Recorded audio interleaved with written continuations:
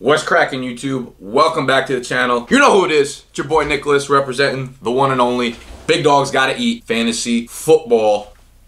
I know you see this beautiful ting hanging on my shoulder right here. Today's a special day, not only because we're doing first round mock draft for 2018. What we're doing today is we're gonna do a couple giveaways. The giveaways are gonna be this. Listen to me and listen to me carefully. Fantasy Jocks, as some of you may or may not know, they're a company that I've been working with for a long time. Fantasy Jocks makes these belts. These are incredible. These are like legitimately, if you follow WWF, these are the same quality as a WWF. They're good. What Fantasy Jocks did is they produced a mini version of this. It's like a 13 or 14 inch version of this. It's like a mini belt, still the same quality, and I have them sending me one or two of them. I'm gonna give away one to you guys that you could use for your fantasy football league. You don't have to pay for it. I'm gonna pay for shipping and ship it out to you guys. This is the one we use for the E-Town Get Down draft. I still haven't given it to Shane, who won. Congrats to Shane. Rookie taking the belt. We're gonna leave that there for now. The second giveaway is gonna be another one of my hats. I only have a few of these left. I have the pink version and the baby blue version. I'm gonna be giving away a mini belt. I'm gonna be giving away one of my hats. This is how you enter. I started an Instagram for fantasy football related purposes only. You're gonna have to go follow that. BDGE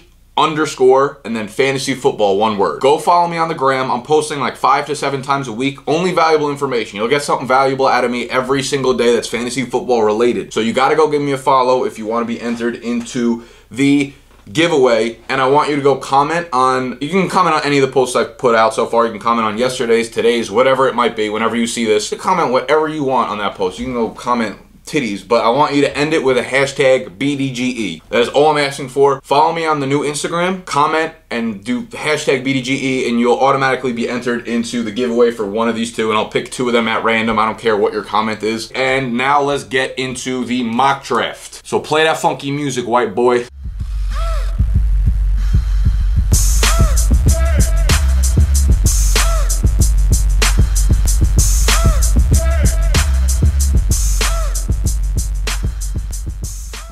All right, let's dive into the muck, right into the grit, get into them numbers and whatnot. So this mock draft is going to be 10 teams, first 10 picks, 2018, half PPR, 4 points passing touchdown, 6 points receiving, rushing touchdown, half point PPR. Here's the ADP, and this is as of like mid-January when I was starting this blog post, so some things might have changed, and this is PPR according to Fantasy Football Calculator. So now these are not paid drafts. If you want to do paid drafts, I highly suggest the app Play Draft, where you can get into actual drafts now and do best ball leagues. If you sign up using promo code BDGE, you'll get a free entry into a real money draft, but that's neither here nor there. I'm done with the promos. And my #1 overall pick, this probably won't come as a surprise to a lot of you guys, which will be Le'Veon, ringing the bell for the Steelers. He was the same guy I kind of argued for picking him over David Johnson last year, and I mean, I didn't win that, but David Johnson got hurt, so you obviously are happy with Le'Veon Bell there. Now, he's currently going #2 overall as the running back 2 behind only Todd Gurley. I will take him ahead of Todd Gurley next year. He's my man's right here. He was RB2 on the year, only behind Gurley in 2017. 406 touches he had last year, which was over 27 a game. And this is despite the slow start he got off to. I don't remember if a lot of you guys remember he held out. He didn't go to training camp, and then he was, all of a sudden, he just kind of said, oh, I'm ready to play.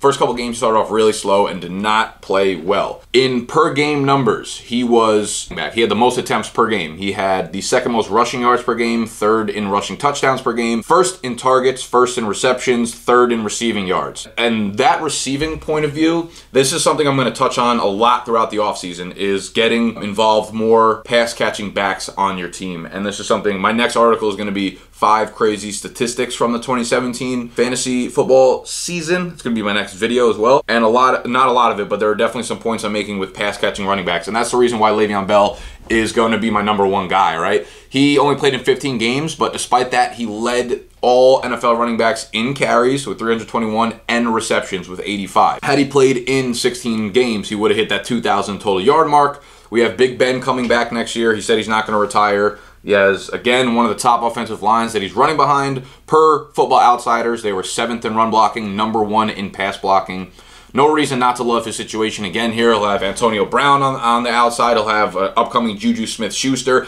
And he'll have Martavis Bryant as their wide receiver 3. Hopefully, if he's back with Pittsburgh again next year. There's not a lot of teams that can have a guy like Martavis Bryant as their wide receiver 3 to spread the field out again. So nothing much changes for Bell. And over 27 touches a game, coming off the heels of a 2016 campaign where he averaged over 28 touches a game in the 12-game span. So you can see that no running back is going to touch the ball as much as he is, and a lot of those touches come from way of pass catching. So Bell is my number 1 guy. Number 2, we're going Todd Gurley here. I'm definitely not mad if you want to take Gurley as the number 1 guy. He is the number 1 overall ADP according to Fantasy Football Calculator right now.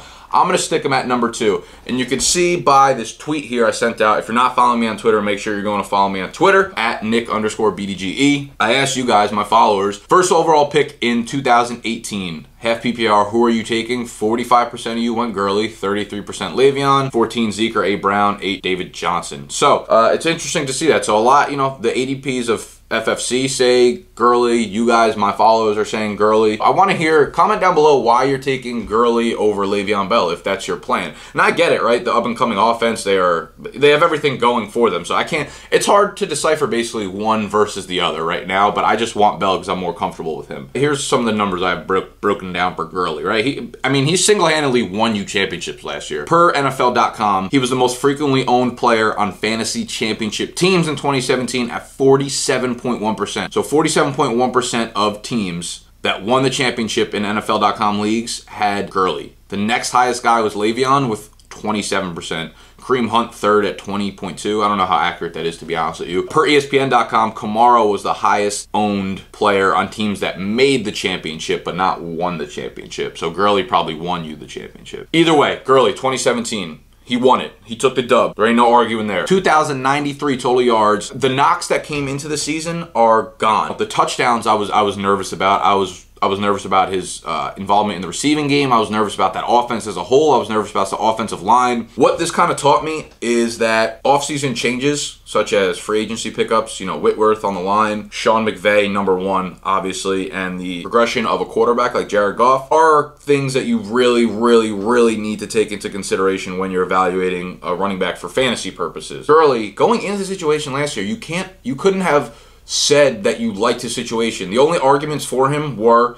that he's going to have the volume and they can't be any worse than they were the year prior. So to me, that was like a red flag. Like, he could end up still averaging 3.5 yards per carry, something like, you know, like Lamar Miller, right? The volume's going to be there. It can't get any worse, but he still can have a shitty year by all standards. So that was my thing with Gurley, but clearly that was not what happened. He was second in the NFL in receiving yards, first in receiving touchdowns for all running backs. If you wiped out all of Todd Gurley's rushing numbers, take away all of his running numbers last year, 0 rushing yards, 0 rushing touchdowns, he would have finished as wide receiver 25 in PPR league still. That's wild, fam. That's out of control. Wide receiver 25. So you're literally getting an elite RB1 based off his rushing numbers, plus a borderline wide receiver 2, wide receiver 3 in PPR leagues with Gurley in one roster spot. Career highs in everything across the board. There's no reason to think that the way this offense is going and the way the team is going that he won't be able to replicate these kind of numbers again. Offense is going to be real good. They led the NFL in points per game, which was a 180 turnaround after literally being last place in scoring in 2016. They had the 3rd best run blocking line this year per Football Outsiders, which is probably the biggest shock to me about how they were so bad last year. Signed Whitworth and now they're top 3. So that's what he has heading into this season. There's really no more point to talking about Bell versus Gurley, but I want to know why you're taking Gurley over Bell if you are. Number 3, Antonio Brown. Right now going off the board, number 4 overall per Fantasy Football Calculator. I have him as 3, still the first wide receiver off the board. Finished as wide receiver 2 in 2017. Arguably should have been the NFL MVP this year if he did not get hurt after 14 games. It was the 4th straight year of Brown being the number 1 fantasy wide receiver on a points per game basis. Sheesh. He was on pace for 115 catches, 1,752 receiving yards, 10 touchdowns. 5th straight year of 105 plus catches, 1,285 plus yards, and 8 plus touchdowns. And he's usually on the much higher end of those numbers. But that's the minimum over the last 5 years. We're witnessing greatness, people. We are witnessing greatness. Antonio Brown. We're going to look back and be like, Zam, Antonio Brown was the GOAT.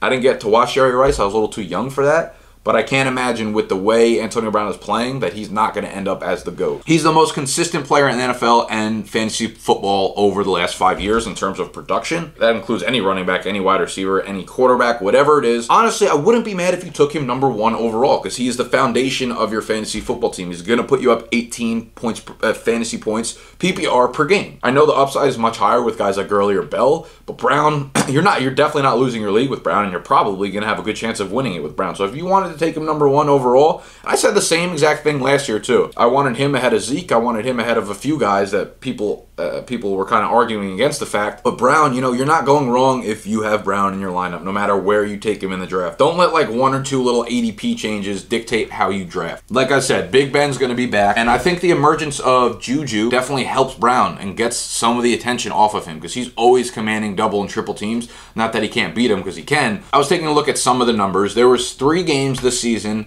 when Antonio Brown and Juju Smith-Schuster were not on the field together. When Brown played and Juju did not play. And I looked at the numbers. You could see that without Juju, he played a lot better, but that's only, I mean, look at the numbers, 33.5 points per game. Like, it's only because it was non-human. But you look at the numbers with Juju, he's still averaging 19 PPR fantasy points a game. So I think, like, you're getting the best of it. He's awesome with Juju. He's amazing without Juju. Like, it doesn't really matter. I don't think that's going to have an effect on him. And I think that's just going to help open the field more. 188 receiving yards a game for Brown without Juju. But that's neither here nor there. So we have Bell, Gurley, Antonio Brown. Number 4, the forgotten David Johnson. Currently going off the board at number 3, actually. Running back 3.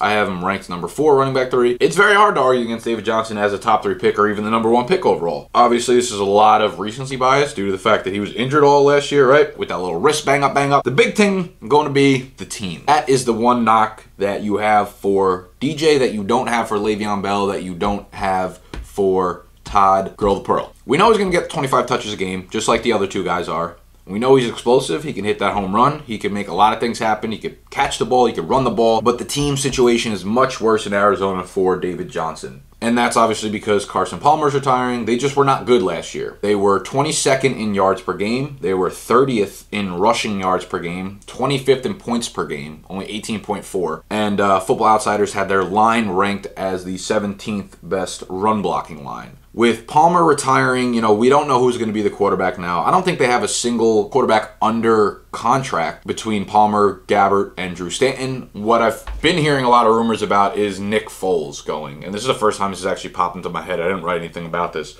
Nick Foles going to Arizona would actually be really, really, really interesting for David Johnson. But for right now, we'll say, you know, they have Blaine Gabbert, who they benched for Drew Stanton. Drew Stanton's going to be a free agent. It's not pretty any way you look at it. But it just means that I think it'll be harder for David Johnson to come across scoring opportunities if this offense can't really move the ball. I do expect them to get a quarterback either through the draft or through free agency. And like they said, I think Nick Foles is the front runner for the Arizona job. And if they can get Nick Foles, who's obviously a competent quarterback, a Super Bowl winning quarterback at that. Also want to say to the Philadelphia Eagles fans, man, fuck y'all. If Foles comes to Arizona, I mean, I'm still not going to take him above Gurley or Le'Veon, but you're going to feel a lot more comfortable taking him at that number 4 spot. They have a whole new coaching staff here in Arizona. Steve Wilks is taking over as the head coach. He is the former Panthers defensive coordinator. Very defensive-minded, of course. Could be a good thing. Could be, you know, transitioning more to a defensive style ground and pound type offense. I know they've really been kind of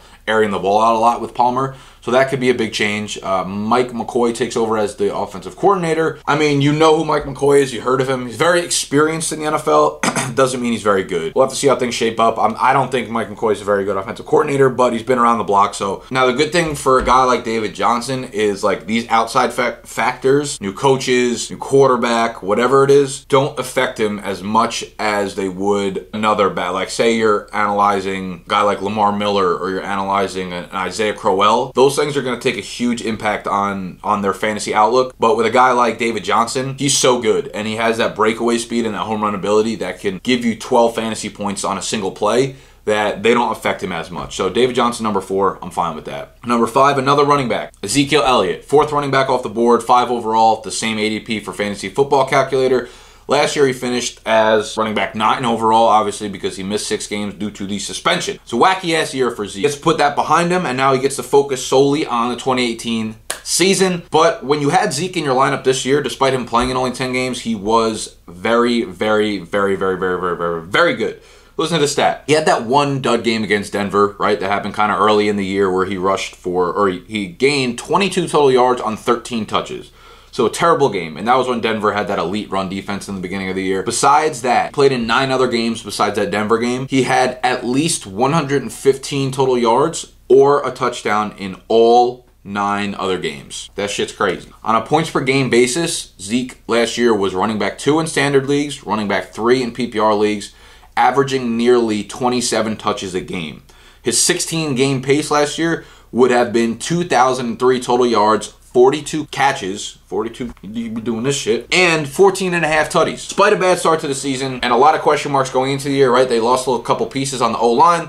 Cowboys line still ranked 4th in run blocking per Football Outsiders. And again, they have all 5 starters under contract for 2018. So they will be back. They'll be ready to roll. They'll have a new mindset going into 2018. They'll be looking to shut down the Eagles. We'll see how well that goes. Going into the year, right, the Cowboys are talking about they wanted to get Zeke more involved through the air, and we saw a slight increase. In 2016, he averaged 2.1 catches a game. Last year, it went up to 2.6 catches a game. So it was a half a catch per game increase, but the targets were where it took more of a step up. It went from 2.6 targets a game to 3.8. So he's getting 1.2 targets more per game last year than he did in 2016. So that's probably something you could expect going into 2018. He should be more involved in the passing game again. He only had 2 games all of 2016 that he saw 5 targets. In 2017, he played, like I said, in just 10 games. He had 5 targets or more in 5 separate games. So despite playing less games, he had 5 targets or more in 3 more games than he did in 2016.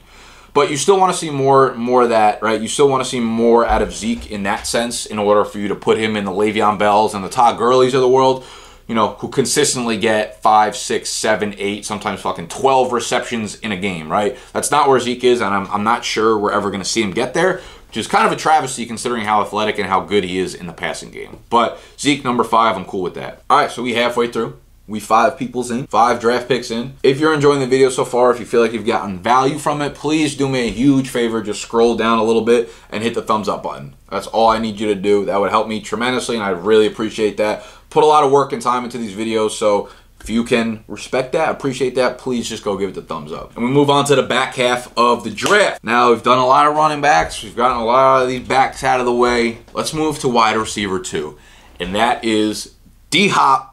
A young boy out of Houston, Vegas. He's my number 6. He's my wide receiver 2, as he is for the Fantasy Football Calculator ADP. Last year, he finished as wide receiver 1 in fantasy football, man. What a year for D-Hop. Yo, he had that disappointing 2016. He comes back and finishes number 1 overall. He leads the NFL in targets, finishes with 96 catches, almost 1,400 yards, and 13 touchdowns in 15 games. Those 13 touchdowns led the NFL. The quarterback situation. When you look at the numbers, which I did, here you go, look at the splits. We had this breakout, crazy, at least like 6 games from Deshaun Watson, right? The rookie quarterback, then he tore his ACL, and you're like, like D-Hop's about to be D-flop real quick. What do I do with him? You didn't have to do anything with him. As you can see, in split is with Deshaun Watson at quarterback, out of split is without Deshaun Watson. Now, the numbers, the production are almost identical. It's a little bit better with Deshaun Watson, but didn't really make a difference in terms of his fantasy production, right? So you're like, okay, does it even matter if Deshaun Watson at quarterback? The thing I want to point out is here, besides the 1 touchdown per game with Deshaun Watson there, is you look at the target numbers.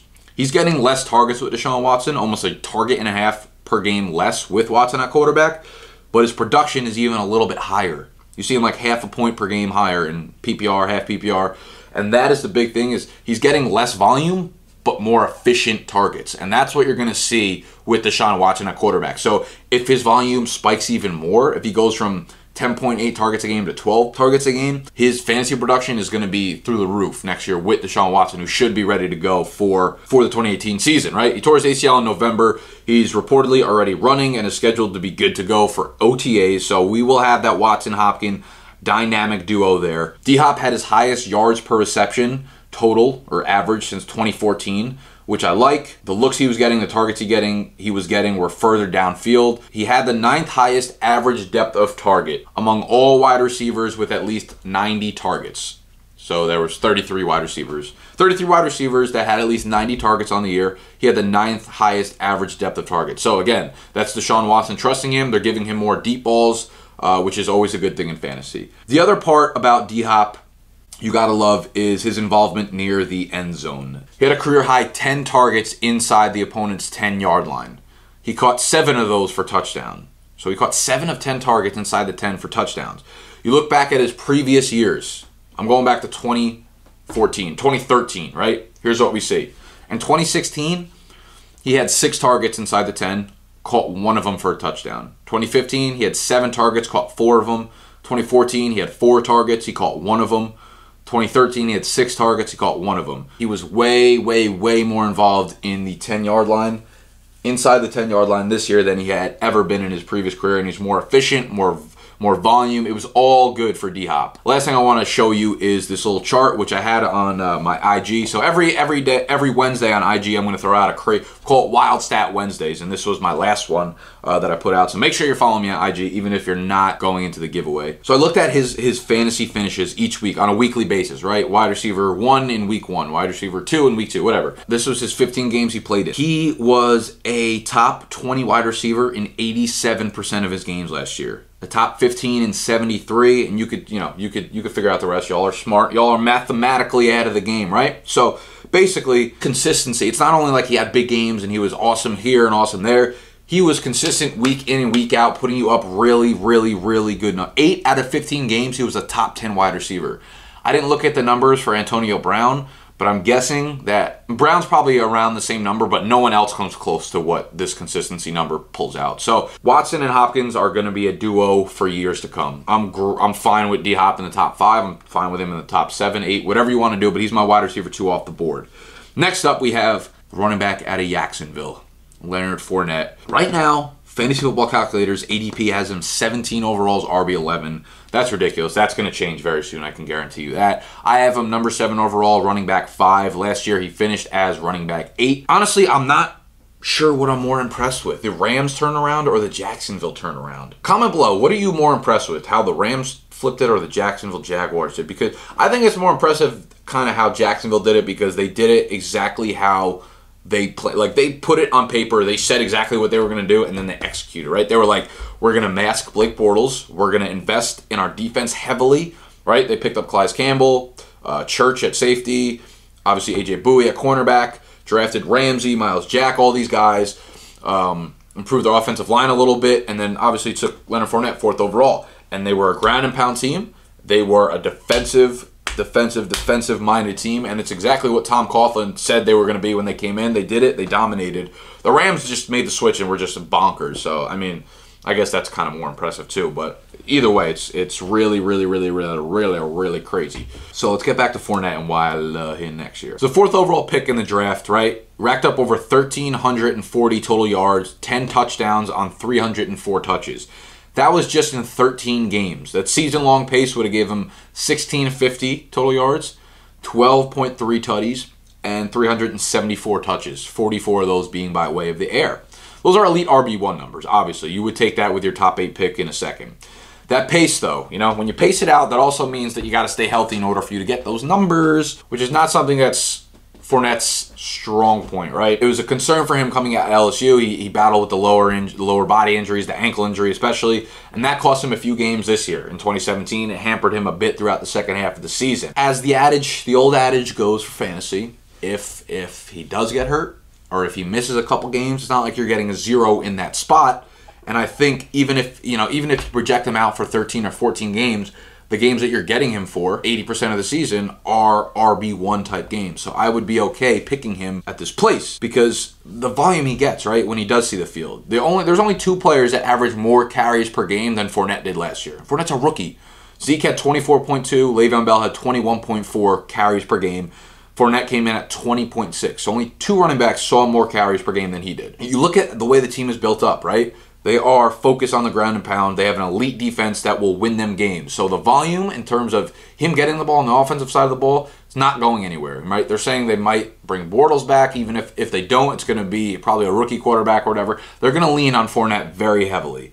There was only 2 games all season that he didn't touch the ball at least 20 times. Listen to that. Only 2 games all season that he didn't touch the ball at least 20 times. He had 15 plus touches in every single game, including their 3 playoff games. And when it mattered the most, right, their 3 playoff games, the Jaguars rode the shite out of Fournette. He averaged nearly 26 touches per game in those 3 playoff games and scored 4 tutties in those 3 games. Stay woke, people. Stay woke. Just like Gurley and the Rams, right, scoring opportunities look to be a major downside for Fournette heading into the season. Wasn't the case. Jacksonville, who ranked 25th in points per game in 2016, flipped the script. Posted 26 points per game last year, 6th highest in the NFL. Fournette's 9 rushing touchdowns were tied for 3rd most in the NFL. Again, he scored 4 touchdowns in the 3 playoff games, so that's not even counted on his statistics. But here's a kicker. When you look at his opportunity near the goal line, right? Tied for 5th most rushes inside the 10-yard line. He had 24 rushes inside opponent's 10-yard line. He had 12 rushes inside the opponent's 5-yard line. So 12 goal line rushes, which was tied for 7th most in the NFL. Had he played those 3 extra games, I'm sure he would probably be top 3 in both of those categories, which is great to see because that's, that was one of the knocks on him coming into the season. So, gotta love where Fournette's sitting right now. You gotta love his combination of ceiling and floor going into 2018, which is why I'll gladly take him with my 1st round pick. And number 8, this is gonna be a good one for y'all. Y'all are gonna like this one. I'm gonna leave this meme up. I wanna see if y'all could figure out who I'm talking about. It's Odell Beckham Jr. My number 8 pick, wide receiver 3. Fantasy Football Calculator has him at number 10 overall. Played in just 4 games last year. Was the wide receiver 3 on points per game basis. And that just goes to show you that, when he's in the lineup, he's going to be savage, which is what he's always been. That meme perfectly describes how I feel. He was my 1st round pick in the E-Town Get Down League. He was a 1st round pick in my subscriber league. Didn't work out well, but I'll gladly, just to pull me back in, baby. Name that show. Like a hot ex-girlfriend, like I'll gladly, he's so pretty, so good looking in terms of fantasy, I'll gladly let him back into my life. Just to smash that submit button to put him in my lineup, of course. Don't get it twisted. Don't get it sick and twisted. I'm taking these bad boys off. Just to let him break my heart again. I'll let him do it. I don't care. That's how high his ceiling is, right? He missed week 1, and he did his best like Dwayne Bowe impression in week 2. Before we knew it, he cracked his ankle. He's out for the year. Regardless, the man is from another planet. When you look what he's done over the first 47 games of his career, right? That's how many games he's played in thus far. No player has come close to doing what he's done in those 47 games. These are his averages. 10.5 targets, 6.7 receptions, 94.1 receiving yards, 0.81 touchdowns. He's averaging almost 100 receiving yards and almost a touchdown a game in his first 47 games of his career. Do y'all understand that? That literally means he's giving you 16 PPR fantasy points per game anytime the man steps on the field. And we're not, he has that blow-up potential where he'll take a slant from fucking the opposite 20 to the end zone. There's not a lot of NFL players that could do that either, besides OBJ. He has that explosive power. And I don't think we've seen the big breakout from OBJ yet. I think if he gets a fully healthy 2018 season, we're going to see some historic monster numbers out of this kid. But there definitely are a few question marks. I thought of 3 big question marks heading into next season. That is the quarterback play, his contract situation, and of course his ankle. I think the quarterback situation, as well as the play, is the biggest question mark when it comes to OBJ's outlook, right? Last year we saw the circus that was the New York Giants quarterback position. It was out of control. It was just ridiculous. Anyways, they cleaned house, the coaching staff. They got a new head coach in there, and Eli Manning is expected to be the starter for 2018. That would be my guess at the moment. They sit with the number 2 overall pick in the draft. Are they going to take a quarterback there? Who knows? If they're going to take a quarterback in this draft, I don't know if it's going to be with the number 2 pick, but I think they'll take the quarterback, groom him under Eli for at least 1 year while Eli is still the starter and the quarterback for the Giants. So I would be happy with that if I'm an OBJ owner. I'd rather have Eli in there as a quarterback than this new rookie quarterback because they already have chemistry. Obviously, their timing is down pretty much. That's what I think of the quarterback situation. We'll have to see how it progresses, though. Next, the ankle. It happened in week 5. He's expected to make a full recovery and be ready to roll, so I'm not really worried about that unless some weird conflicting reports happen to come out before the draft. As of right now, I've seen him on IG. I see all these videos on Instagram floating around him doing, the quick steps drill and whatnot. He looks good. He looks fine. So we'll see. He should be good to go for OTAs and whatnot. Now the contract. He's on a team option. Basically means, for you guys that are not really sure how the contract works, like team option, player option, what that means is Usually when they sign a rookie, he'll get like a 5-year deal or a 4-year deal with a team option for the 5th year. What that means is in the 5th year, like going into the 5th year like OBJ is, the team has the choice whether or not they want to pick up that year's contract. They could be like, hey, you know what? We're going to let him walk into free agency. It's the team's option. Player option would obviously be the vice versa, right? 4 years, and then on the 5th year, OBJ can figure out whether or not he wants to take that option. They have a team option. If they choose the team option, they'll have to pay him $8.1 million next year. He wants a long-term contract, obviously. The Giants should give it to him. I don't know, like, why would you not give it to him? He's a once-in-a-generation type of player at the wide receiver position. And you can't just let a guy with that kind of talent walk. He's super young. I know the immaturity is there, but like, just shut your mouth and sign the guy. So he's going to be a Giant next year either way. I'm not worried about that. So I'm fine taking him as a top 10 pick again. Here's where things get interesting. At the number 9 pick, you know, there's a lot of guys you could have went with here, and I'll probably get a semi amount of disagreement on this bad boy. I'm going to Alvin Kamara, running back out of New Orleans. And I know initially you're going to be like, holy shit, you're taking him in the top 10 as a first-round pick? Hear me out on these numbers, though. Hear me out on everything I'm going to say here. Right now, according to Fantasy Football Calculator, he's actually going 8 overall. And I have him at 9. Running back 6. Finished last year as running back 3. I was surprised to see Kamara ranked this high. I've seen some fanalists, if you want to say fantasy analysts, rank him as high as running back 3 on their board. I'm groovy right here with him at number 9. I'm cool with him right here. If you're unfamiliar with Alvin Kamara, 1, you probably got some general humane issues, like you ain't never leave your house or own a TV. 2, here's what you want to do. You want to watch the highlight clip that I'm going to put in the description below, or if you're reading this via blog post, guys, I put these all on my blog post. If you want to go over to my site, bdgeat.com, and check it out there. That'll also be linked down below. Make sure you're subscribed to the newsletter too, so I can shoot you out emails whenever something new drops, or you know, there's like member content that drops that you guys aren't going to see on YouTube or whatever. So go check out his highlight film and you'll be like, holy shit, no wonder he's a top 10 pick next year in fantasy drafts. Kamara puts together one of the single greatest rookie seasons of all time, OAT. Not the GOAT, but 1,554 total yards, 13 touchdowns, 82 receptions, just over 200 touches. That is wildly efficient. There's 2 arguments that I see people making against Kamara as to why they wouldn't pick him this high. Ingram is still there, number 1. Number 2, his efficiency was off the chart and it has nowhere to go but down. 2 good points, 2 good points. Obviously, I'd agree with me because I made it. Ingram, right, you're right, Ingram is still there.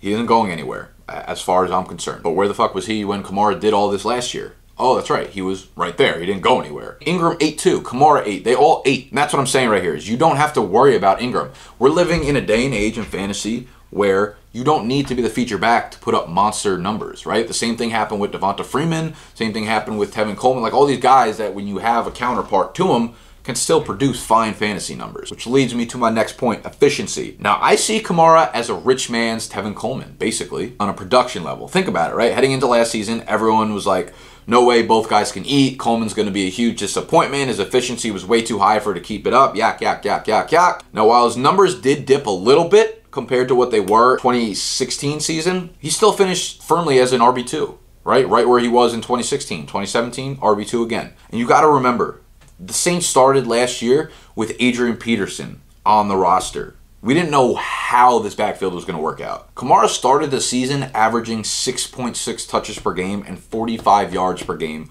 over their first 3 games and still finished as RB3. But in 2018, you can expect Kamara to get a full workload right out of the gate, which is even more upside. He didn't have a single game with more than 12 carries last year. Didn't have a single game with more than 12 carries. That is incredible. You can argue his efficiency might decrease, but that volume has nowhere to go but up. And he was already the 3rd most targeted running back in the NFL. 101 targets on the year last year. His rushing numbers can only go up. And you look at where this offense is going. I want you to look at this stat and look at it closely. This offense has completely shifted over from a pass-first team to a run-first offense. Or a running back using offense, I guess, if you want to say. It's a combination of Drew Brees getting older. It's a combination of an improving defense. Whatever it is, this is going to be the norm for the Saints moving forward, at least in the near future. Look at the rushing touchdowns, rushing attempts, and the passing touchdowns and passing attempts.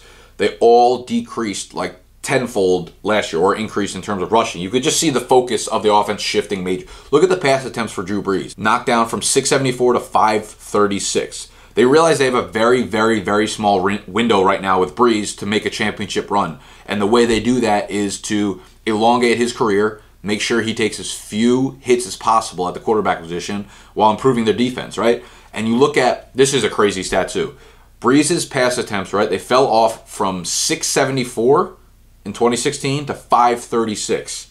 And of those 536 attempts, 172 of them went to either Ingram or Kamara, which is 32% of his pass attempts. So it dipped tremendously, and a huge portion of those targets are now going to the running back position. Both guys can and should eat in this backfield. I like Kamara more for his upside, especially in the volume, right? We've seen how explosive he can be, but his volume upside is huge. Ingram has a little bit of a fumble history, as well as, he's missed some seasons with, not seasons, but games and seasons with injuries. Kamara's receiving ability, that is such an underrated portion of analysis this summer, I bet, is going to be on Kamara. You really, really have to focus on the fact that receiving from the running back position is such a big part of our game nowadays. So yeah, his volume ceiling is very intriguing to me, as well as his involvement in the passing game. So that's just a few things about Kamara, and their offensive line, per Football Outsiders and per Pro Football Focus, again, is one of the best in the league from a run blocking standpoint. So I think everything kind of adds up to Kamara having another monster season in his sophomore year. So I'm cool with him again as my first round pick. And the last of the first round picks, number 10, LeSean McCoy, out of Buffalo, man. Never change, Bills Mafia. Never change. I love y'all. This is for you. Right now, his ADP is 15, running back 10. My rank has him 10, running back 7.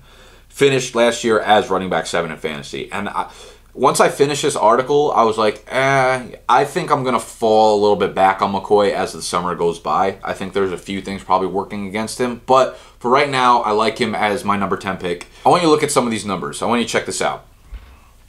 LeSean McCoy's rookie season in 2009, if that's how you say it, it was the only year of his entire career, 2009, that he averaged less than 92 total yards per game. So outside of his rookie season, you're basically saying that he's going to give you 100 total yards every single game that he steps on the field. That's it. He's been at that number every single season since. If that ain't triple OG, double OG status, if that doesn't earn him a spot in the first round next year, I don't know what does. Shady, despite doing his best Julio Jones impression and wobbling off the field every game with some kind of ankle issue, he played in all 16 games. That is 31 out of a possible 32 over the last 2 years. So the durability is there, even though he's getting a little old now. He's, I think he's, what is he, 30, 31? Let me check this out right quick. I didn't even get it. He's 29. He will be 30 in July. So he'll be 30 entering next year. It's not like always the death kill, but what I will say, he had a career low in yards per carry, 4.0. He caught 59 passes, which was his highest total since 2010, his sophomore season. He was basically the entire offense for the Buffalo Bills because that quarterback situation was just a travesty. Between the quarterbacks and all the offensive trades that went on in the offseason, Shady was basically the only constant for the Bills. So why do I put him behind Kamara or any of these other backs ahead of him? Well, for one, I think the age and the injury bug are kind of due to catch up to him eventually. I don't think that's good analysis on my part, but I think the combination of the two is a pretty decent chance that one of the two hits him. I would forecast a few games being missed by Shady this year. He's just too much wear and tear on the tires. Their quarterback situation is a disaster right now, so they're going to continue to ride McCoy into the ground. The other thing is his consistency on a week-to-week basis. He finished with 50 or fewer rushing yards in 7 of 16 games last year. So almost half the games he had 50 or fewer rushing yards. So obviously that's, a lot of the makeup of his yards came from way of receiving yards and receptions, which is fine. But you want to still have that constant knowing that even if, if something doesn't happen in the passing game, he could still get it done on the ground, which wasn't the case last year. His touchdown total dipped from 13 to 6 last year, which I think spoke more to the offense than to him as a player, right? What was the strength of the Bills in 2016, their offensive line? They were number 1. I remember the stat in terms of yards before contact, right? Like in terms of when a running back got the rock, he had like over 3 yards before he even got contacted in 2016. Last year, that number dipped pretty dramatically. Their offensive line fell back.